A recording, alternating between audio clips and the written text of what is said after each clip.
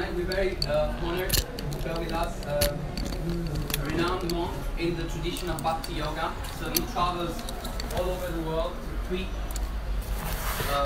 this ancient science of Bhakti. So let's hear from him. We're very lucky, very fortunate today. Feel free. We're going to stay with us until 8 more or less. Feel free to ask questions. And big round of applause for Kadamba Kanana Swami.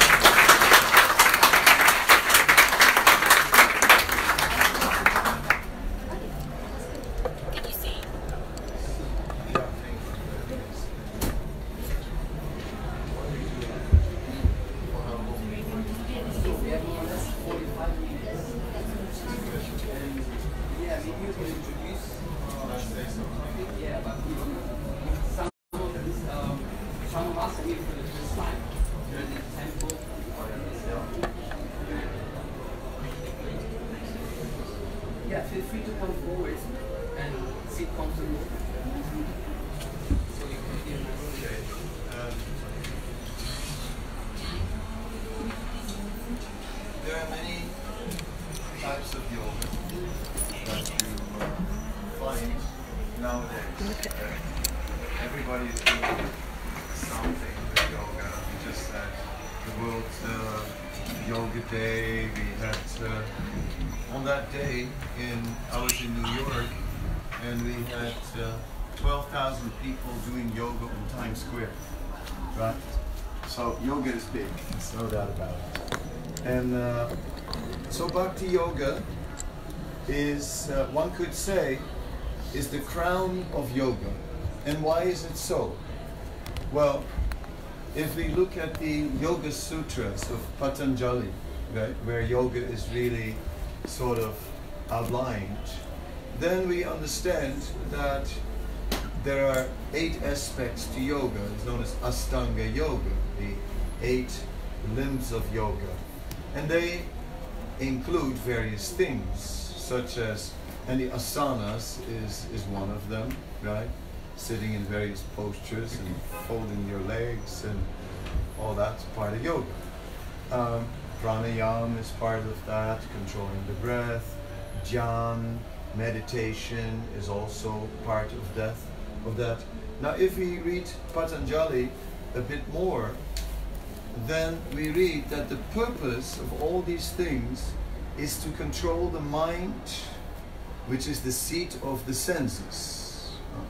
The senses give us so many impulses, obviously. Smell. Good.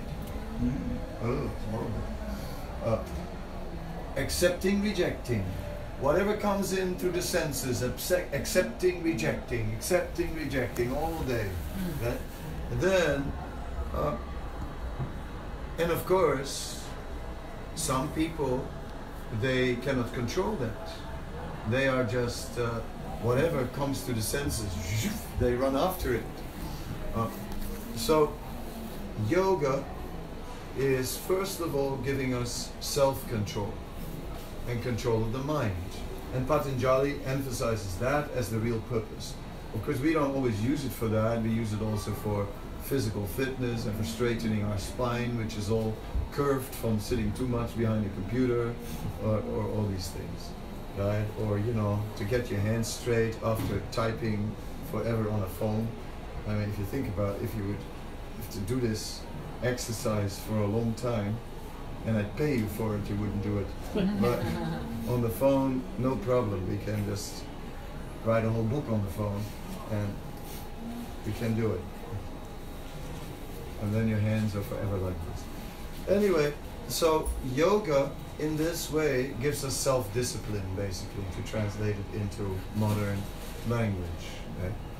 Now, if you have control over yourself, that means you can make conscious choices in your life. You're not just controlled by everything around you, but you start making conscious choices in your life about where you want to go.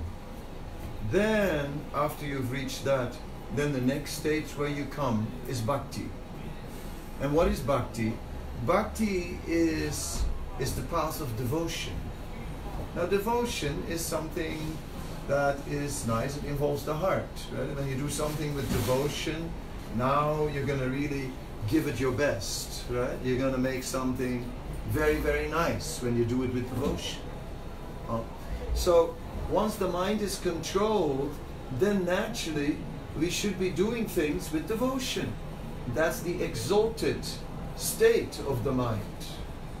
Yeah? In our exalted state, we do things with devotion. Who's cooking tonight? Me. What is it? Well, I bought this from the supermarket, and you just put it in the microwave, and in 7 minutes it's hot.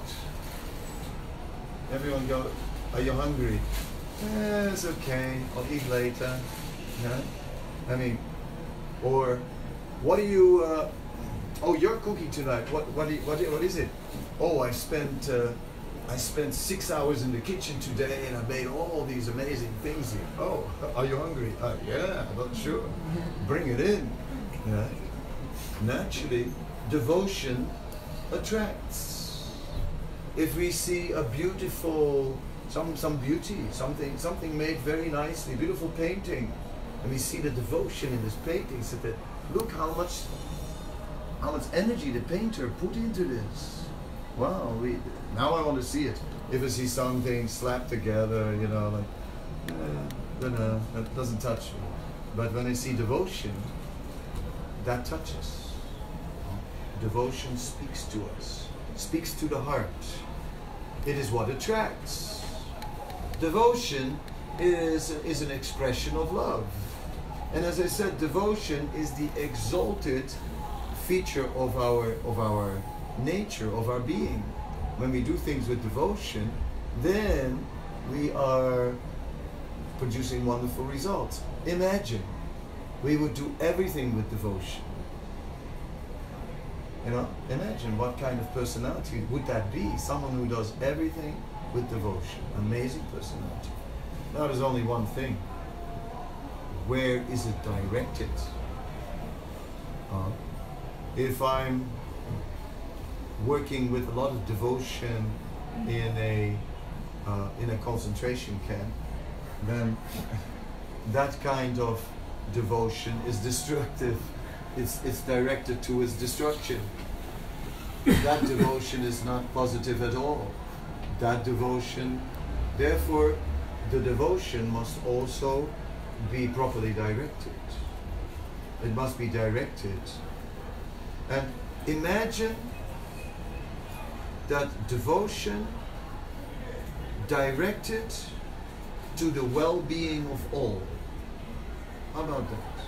Where my happiness is not just my happiness alone, but includes the happiness of everyone else. That's my happiness. Well, that's now it gets pretty exalted, pretty high. So that's bhakti. That's really bhakti. That spirit of devotion. And of course, when you are looking at the welfare of all, then spirituality comes in the picture, divinity comes in the picture, because only through that means can you really have that spirit of welfare for all. Otherwise, we're going to develop sectarian consciousness, you know, like I and mine. This is my child, you know. Kuchi, kuchi, kuchi. Hey, son of a gun. You know, and that's that horrible kid of the names.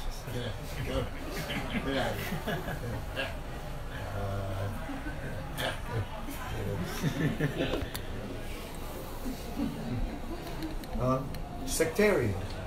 Yeah? Love for our own child, but not for the names. Why? Why? What makes this child yours? Just some genetic connection or something like that, you know? Okay, grew in your belly. That now it's your child. Very nice. And the other kids didn't, so therefore they can go to hell. That's not a good consciousness.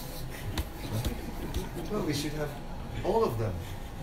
In a way, Vasudaiva Kutumbakam. We are one big family. One big family. That is actually bhakti. That is devotion.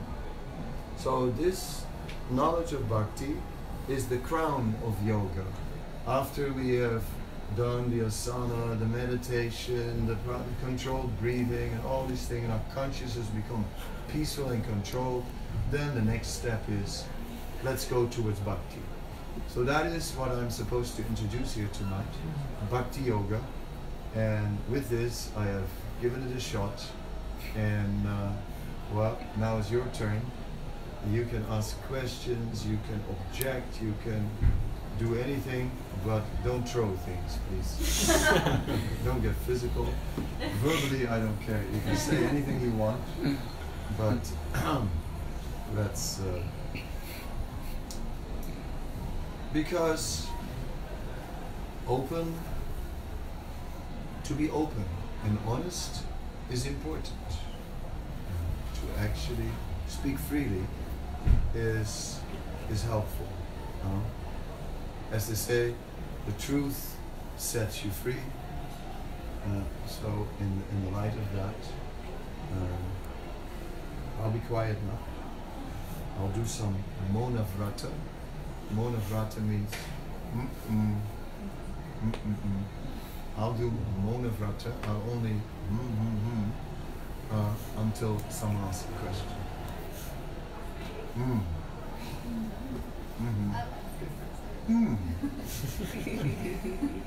How is it possible to feel the same love for everybody without being tired, without your energy running out? How is it possible to feel the same love for everybody without getting tired, without your energy running out? Well, that is a very relevant question, and that question is a bit my life, because you're going really to the root of what I'm trying to live. You put your finger right on do I look tired? No. Good. But I try to live what I say, and on the one hand, it is tiring. But then on the other hand, it's always being there for other people, always trying to give myself for other people. But at the same time, it also gives a lot of energy. So it takes energy, but you get a lot back. You get a lot back. And that actually nourishes you to a point where you rise above your limitations. And then when you become very great, which I'm not, but then you can do that, where you can just be positive to all and actually loving and kind. At present, it's maybe, for most of us, it's an idea, a noble idea, something to strive for, and we're work in progress, hopefully. Not work in stagnation. So I think that gives a lot of energy. Yeah. And then when you give like that, you'll never grow old. Your life never comes to a point where it's behind you. See, in the tarots, I don't know if you are interested in tarot cards, but you might be. In tarot cards, there is one card which shows the young man looking forward and the old man looking backward. And it's an interesting card, because generally that's how it's looked upon. Young people look forward, old people look backward. They look back, and they live off their memories. And now, nothing going on. Children come once in 6 months to visit, and they've just been 1 month and 14 days ago. So it's a few more months until they will be coming again.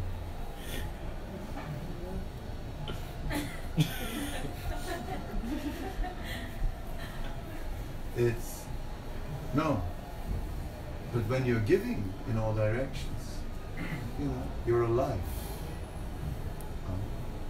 So bhakti brings us life. It makes us alive. So now, sometimes a little tired. Then you sleep. And enough for a good sleep. Then you go again.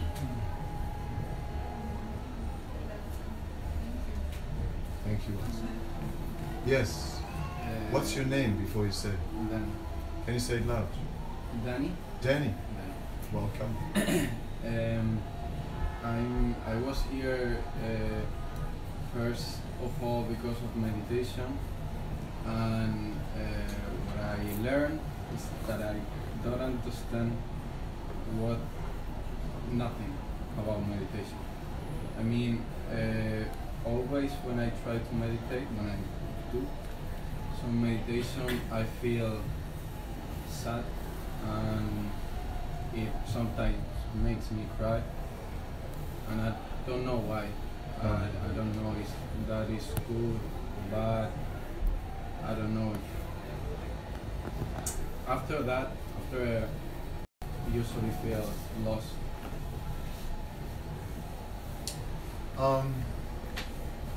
As you say, as you rightly say, what is meditation? I mean, that is a interesting question. Everybody has heard, read, tried something called meditation. A lot of the meditation that we have learned is you sit still and you try to empty the mind. That's often a technique you hear. And it's not easy. Yeah? Breathe in. Breathe out. Think of nothing. But if I think of nothing, I might just go nothing, nothing, nothing, nothing, nothing, nothing, and that's also, then I'm thinking of the word nothing, or it's not, or my mind will go to the moon. My mind can go very quickly to many places. Japan, Tokyo, so many people. Oh yes, everything, little plastic and very small. Everything very small. People sleep in drawers. Tokyo. So, okay. You can just go so quickly. Brazil.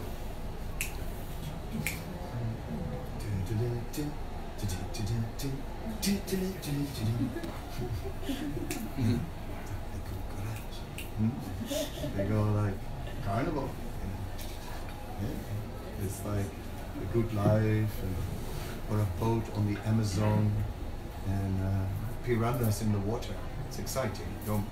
Don't try and stick a toe in the water, because you might not come back with a toe.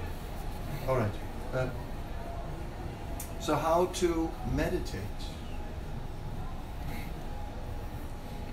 Make the mind empty. Is that it? Sit still. Connect with our feelings. Is that meditation? What is meditation? Sitting there and trying to sort of be more aware of what is inside. That is maybe meditation for some.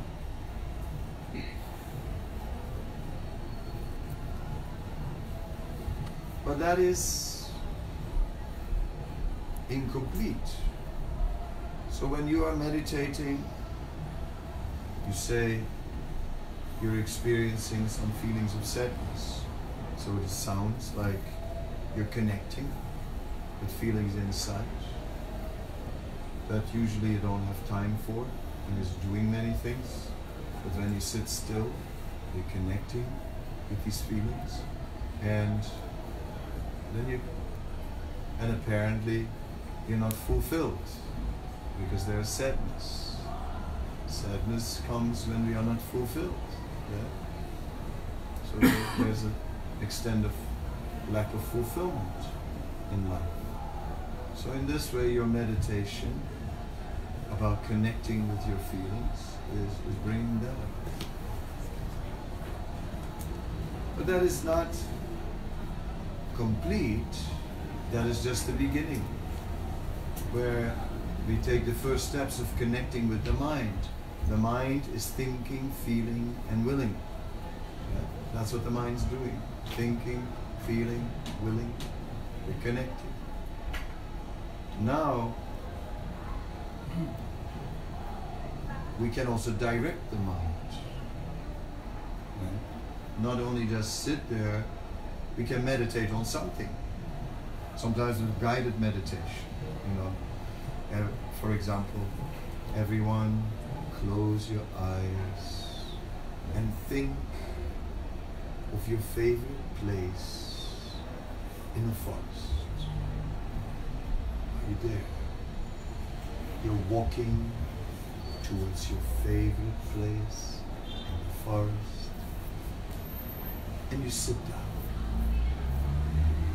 You feel well, and so on. And it can go on like this for 1 hour, and it'll take you to a whole forest experience, you know. And you can yourself decide what's in your forest. And through your forest, you go into the mind. So it's a meditation where we are going into the mind. So, when we are beginners in meditation, we begin to make a connection with the mind. Usually we're so busy doing things that we never take time to connect with the mind. Then, when we go to a more advanced stage of meditation, where are we bringing it to?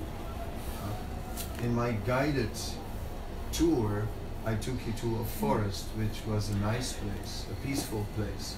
So I took you, in this world, according to the Bhagavad Gita, there are places in goodness, places in passion, places in ignorance. Now what would Oxford Street be? What do you think, Danny? Oxford Street? Yeah, just around the corner. What do you think? Is it goodness, passion, or ignorance? I'm not from here, but I think it's just a here. lot of people. The street is right there. I mean, you go out the door left, and here it is, the shopping street. Is it in goodness, passion, or ignorance? When you walk there, and you see all these people shopping and running around, and cars and taxis, or and someone is walking in the side, and then you set a foot on the side of the road, just on the sidewalk. Oh, come, right? You pull your foot back, red light, stop. Is it goodness? Is it passion? Or is it ignorance? Ignorance. My mum would say goodness. Huh? My mother would say goodness. Your mother would say, my mother would say, my goodness.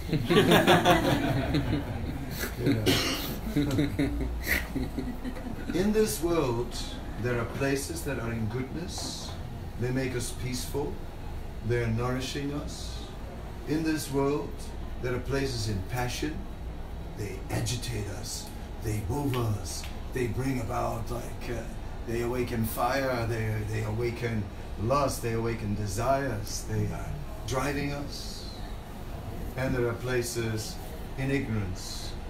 They zonk us out.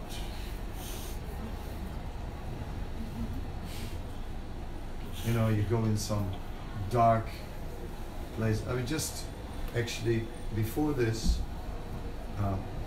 I had a tape recorder which was recording lectures, right? And which I post on the internet. And then that broke, and then I thought, this time I'm just going to get a microphone for my phone. I just bought it, and I got it here. So we went into the shop, and it was like there were noises in the shop, there were lights flashing in the shop, and as you're in this shop, after a little while, my mind was going like on ozone.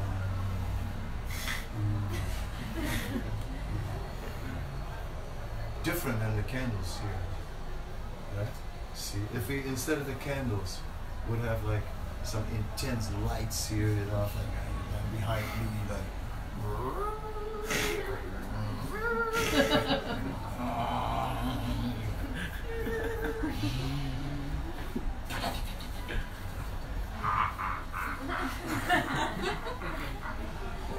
Okay. You see the qualities? Goodness, passionate, because there's food in goodness. It's sustaining, nourishing, healthy, food and passion. Flames shoot from the mouth. It's just sort of like that kind of food. And there's food in ignorance. It's been 3 days in the fridge, and but it still didn't walk away. And it will go for another day if you put enough salt.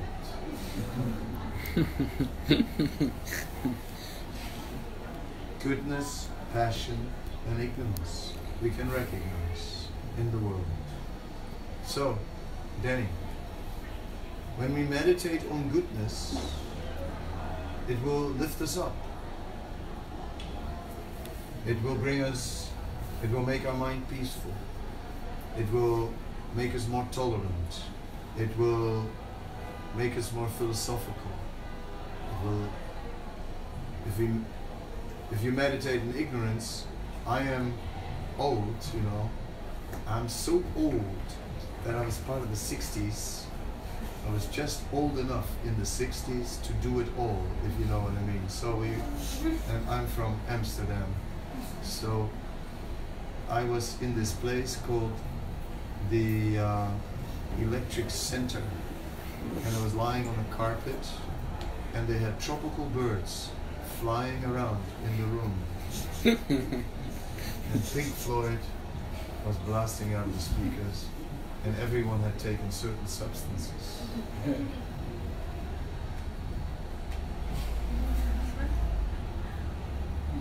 It was, I don't know what it was, actually.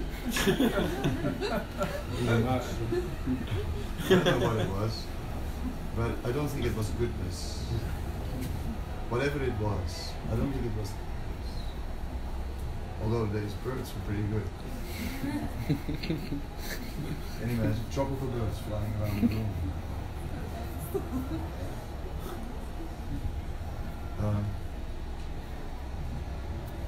So ignorance, passion, goodness we can recognize. So if you meditate and bring in more goodness in the meditation, by associating with goodness, just here, the little lights, it brings some nice energy. You know, it just brings a nice energy into the room. A little waterfall, right? Just a natural little waterfall. The sound of a waterfall makes you peaceful. Like that, goodness is nourishing us, gives us good energy.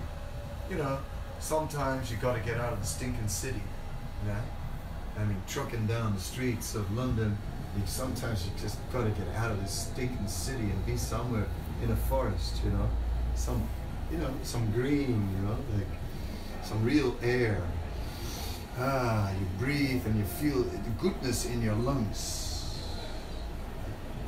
So, same for the mind. Goodness brings peace to the mind. Like, therefore, meditation is not only about connecting with the mind, but is also about directing it towards goodness. Then there's a step up towards bhakti, where you are giving, where it's about love and devotion. That when you start meditating on love and devotion, Mr. Danny,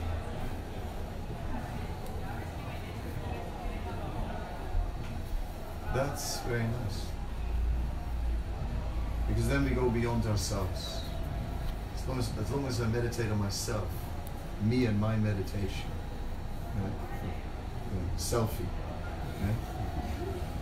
I am meditating. Selfie, post on Facebook. Right away.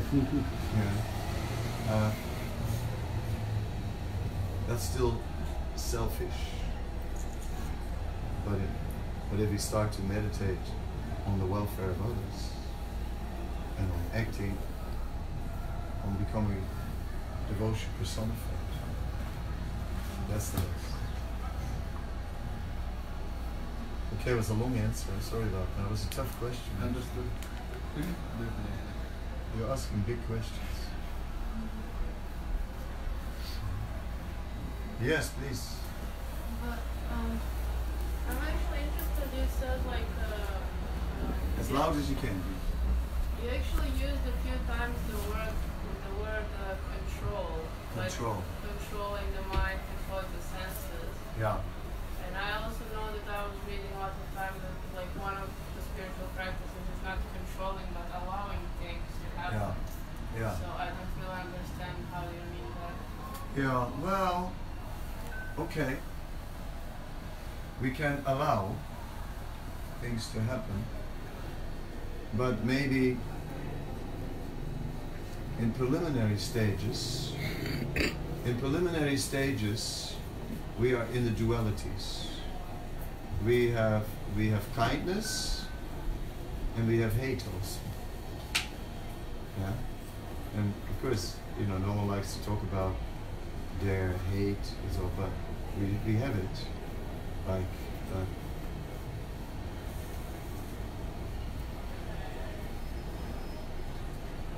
So we have a higher self and a lower self.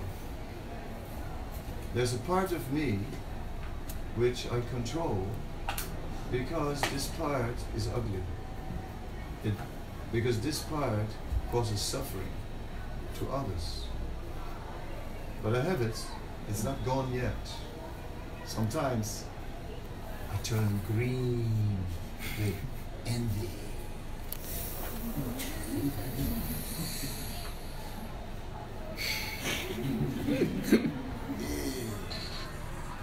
What to do about that? So those things I need to control. When talking about lust now, all right, there's sex in this world, isn't it? And that's sex has always been a little complicated, yeah, between people, because apparently there are different ways that one can relate to it. One way is where it involves loving emotions towards a person, where one becomes a well-wisher of the person, and then the whole thing winds up in a sexual exchange. Or another one is where there's no love, there's only lust, and I just, if I'm looking at the lust object, I just see the body, the flesh. I don't care about the person at all. I just care about the body, about the form in the flesh, and I want that. And the person inside, I couldn't care less what happens to that person. So now it is gross lust. Lust in its ugly feature, lust in its destructive feature. That's the lust of the rapist. That's the lust even of one who kills. That's the ugly lust. Right? So, are we free from ugly lust? Are we free from envy? From ugly envy, from hate of others? Of trying to put others down? Are we free? So because we are not free from a lower self at this stage, some control is needed. Otherwise, we will cause suffering. I can just let go and follow it all. But I might become a monster.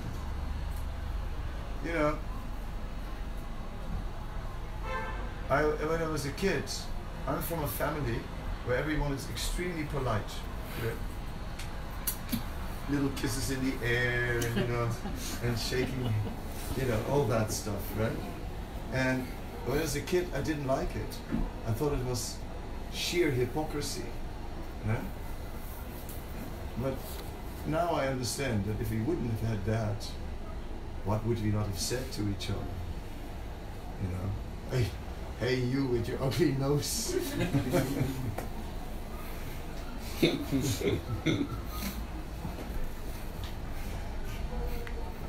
I mean, kids sometimes do these things, right? They say these really in public.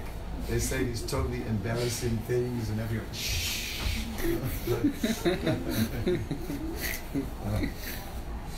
So what do we do with our lower nature? So that's the problem, if we just accept everything. Therefore, Patanjali therefore says we must control our lower nature.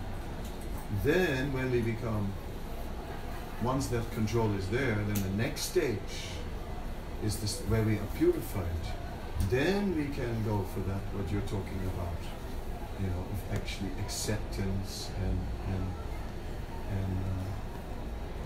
go with the natural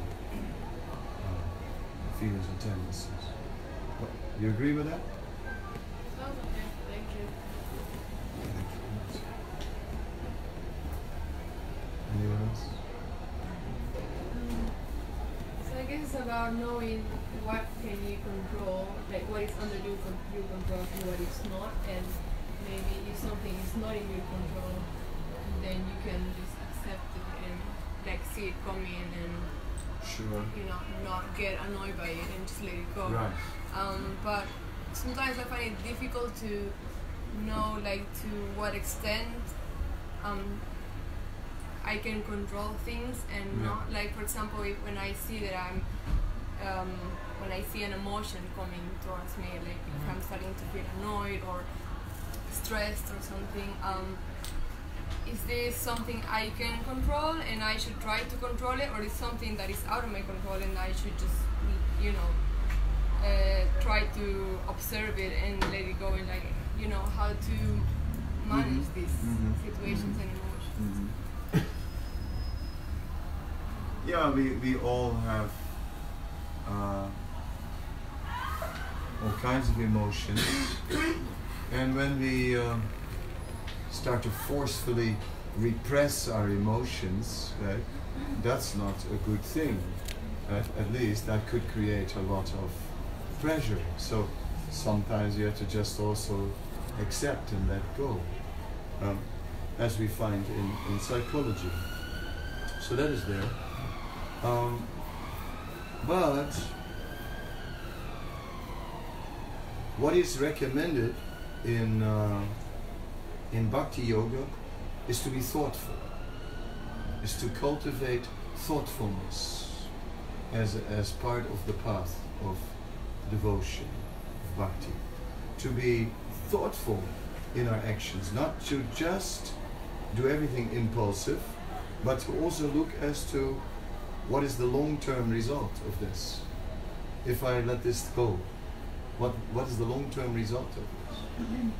Not just let it go for the here and now, because I feel this feeling is really coming up and I really feel it and I feel like going along with it. Okay, but if we train ourselves to think, to be thoughtful, what is the long-term result of this? In that way, we would live a constructive life.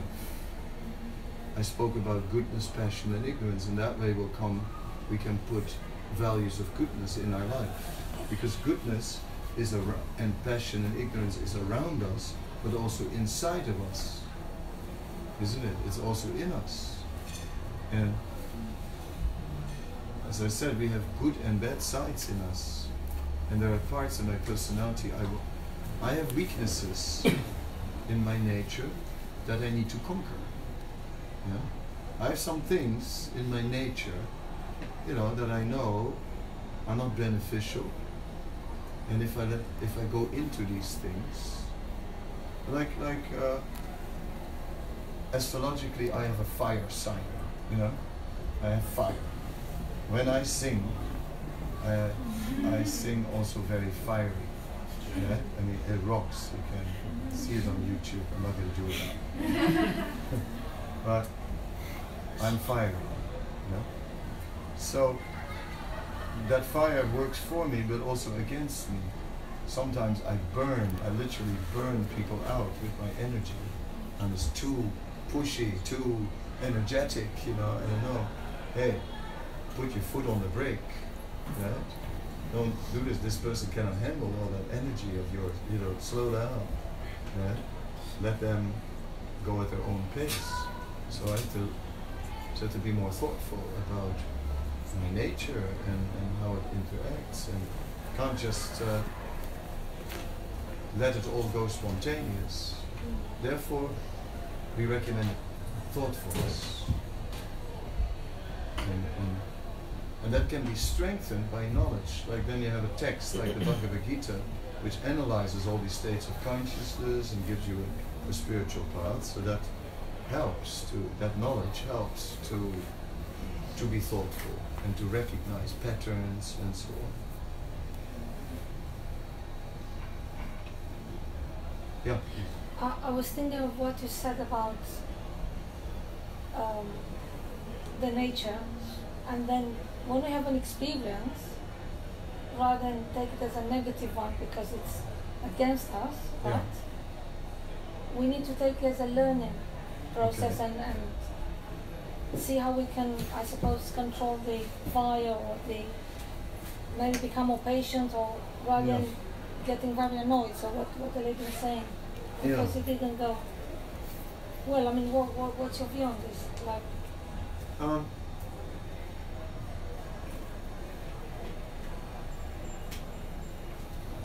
I think everyone needs values in life.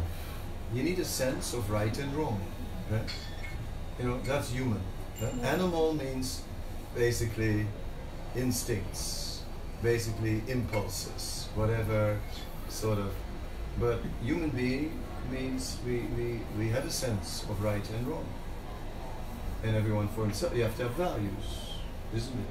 So first of all let there be a framework of values.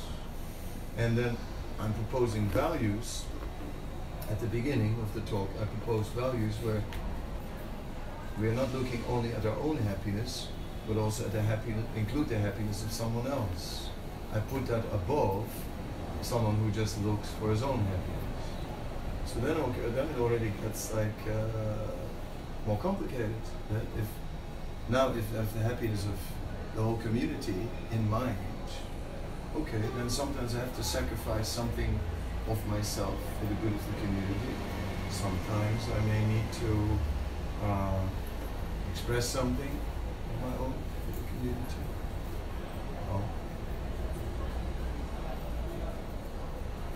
So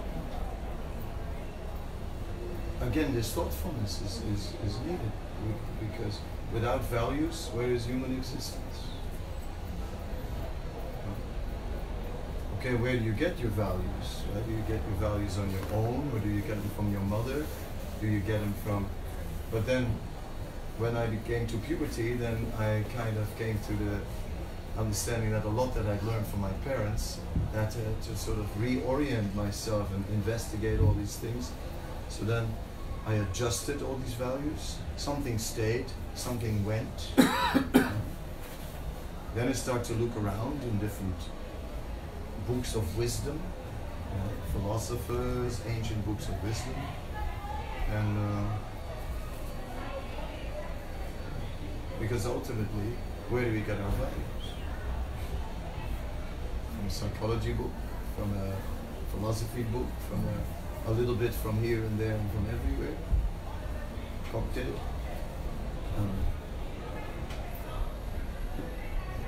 Anyway, happiness is the goal in life, and we're looking at a happiness that, if we could include the happiness of all in our vision and in our actions, then we would have a better world.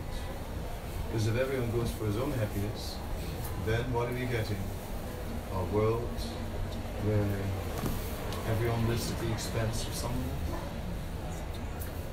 Well, we see too much of that, you know. Make America great again, yeah? You know. Okay, but what about us? I'm not American. Well, too bad, you know. Wrong passport. You know, how to do that. So could we be a bit more inclusive maybe? Could we maybe have a vision more inclusive than just, you know, only people with green t-shirts today, okay? They're the good ones, everyone else is out. Okay, you're in, you're in, you're in. So Louis not out, okay, you're okay. Someone in the back is green. I'm sorry, I have green leaves. No, that's not, it doesn't do it. It's gotta be a t-shirt, I'm out. Oh, what? Everyone's in. Yeah. We're all. That's exalted consciousness.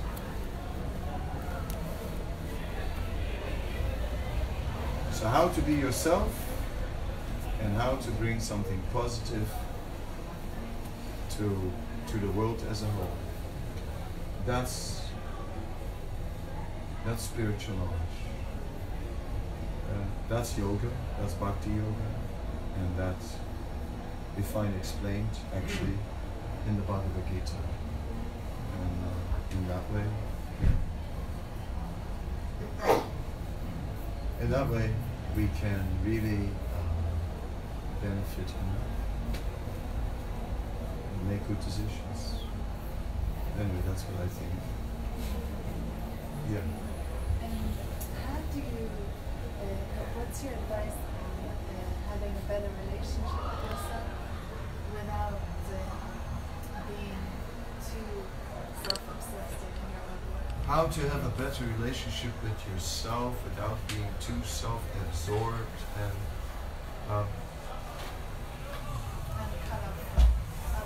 and cut off from others. Yeah, I think we should. Sometimes we need to take some step back from others, take some time for ourselves to reflect. But otherwise, we are also cannot just be self-centered. We are not alone, right? We are a family. We are one world, and we're all together. And if we, and this artificial attitude that we're all strangers, you know, that's actually a weird social imposition. We're all strangers. So I just walk past you as if you're not there, because you're a stranger. I don't know you. So I just walk straight past you. And it's weird, actually. And you know. So we got to get rid of this artificial distances that we've created. So we say, no, we're all together. But because we have a world which is full of vice, where a world where degradation is set in, we have a culture where we're all strangers because in that way you get some protection. Yeah? And then only people that you know and that are sure and safe and so on, then they're in. And everyone else, strangers, don't know them. So it means there is a defect in the world. If the world is healthy and everyone is open, available, then we can have very open relationships. But because we live in a world where there's a lot of confusion and a lot of strange negativity, therefore we need protection, therefore we need to withdraw, therefore we need to sort of create barriers, therefore there are strangers, and we're living on our own little safe island and go off and build bridges to people that we know who also live on little islands. But that's not satisfying. It's not meant to be like that. We're meant to rise above that and have real relationship of trust. But how to do that unless you have a spiritual foundation? You know, then you have to really try to elevate yourself and come to a higher consciousness and to see how everything is connected. Then God consciousness comes in the picture. Then you can maybe get to such a level if you really cultivate that consciousness. So that's what I would advise. Cultivate spiritual consciousness. And We do that with mantra chanting. That's our technique. And by reading Bhagavad Gita, trying to be thoughtful in our actions. And try to be kind. Okay, he brought some things here that look very tasty. Some is yet to come. And yet there is more coming. It already looks impressive. I have a question. Recently we've heard a lot about climate change and stuff. Climate change, my God. And then in Ashtanga, like there's asana, pranayama, niyama, and all those things. And then bhakti yoga there's. So where does nature sits in this, like, this bhakti yoga, or like where? Nature. Nature is, we are part of nature, you know. The funny thing of modern men is that they see themselves separate from nature. With our technology and everything, we separated ourselves from nature. And that's the problem. We are part of nature. So Bhakti Yoga is the path of devotion. Naturally also has that relationship to nature. Nature is sacred. Yeah? Nature must be treated like sacred. Not nature is something you use and disposable and let's just mow down a forest, you know, or like dump more junk in the ocean and so on. Obviously, so therefore, bhakti will ultimately go back to a more natural lifestyle. And I think everybody in the room and everybody in the street agrees it can't go on like this. You know, everybody knows that. Some change has to come now. It can't go on like this. So, okay, we'll have to go back to a more natural level. We're gonna have 5G. Do you know what that means? They're gonna put like more towers everywhere, like they get a whole city everywhere. They have to fill it up with thousands of more towers per square mile. Each square mile, we'll have to have 1,000 more towers sending waves. You know what it's gonna do? It's gonna go through your head and through your whole body. We're gonna get cooked. I mean, the whole world's going to turn into like a big microwave oven. And I was wondering, What can we do about it?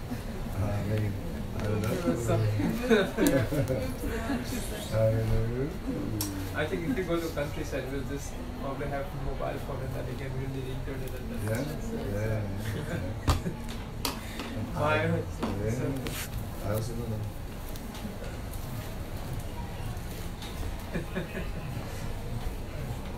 But the BBC says that in a few years the internet will become so jammed that it will not move anymore. What do you mean? Like traffic jams on the internet. Complete traffic jams. Maybe it's a good thing. Yeah, and then, you know, and then they'll restrict it, then only government can use it. I read an article. No strings attached. It's just about focus the mind and let that act. Don't read anything into it, just let it act. Krishna is the supreme good. He'll bring goodness. Chant his name. Rise, so many good things will come.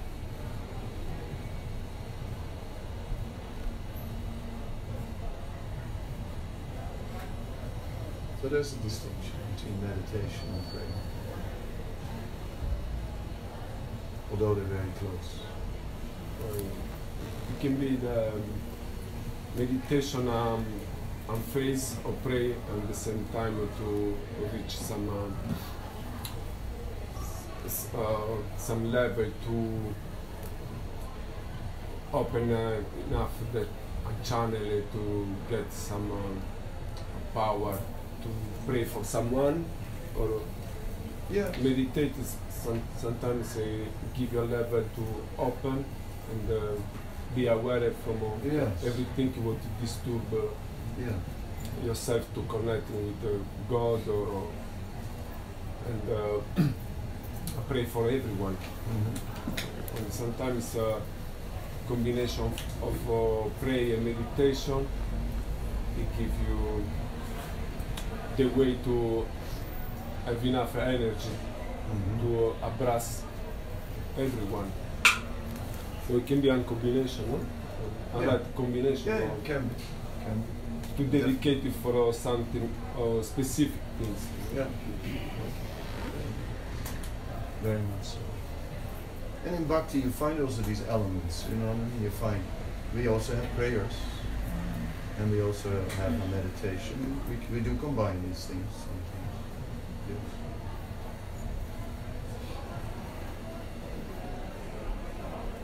Everything is here. Yeah, everything's here. So thank you so much, Kadamba Kanana. Thank you.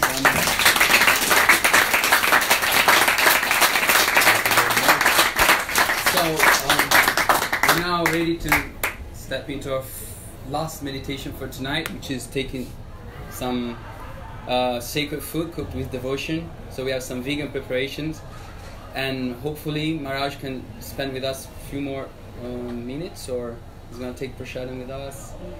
And feel free to approach him and ask a few more questions on your personal questions if you want. So let the party begin. Hare Krishna. Hare Krishna.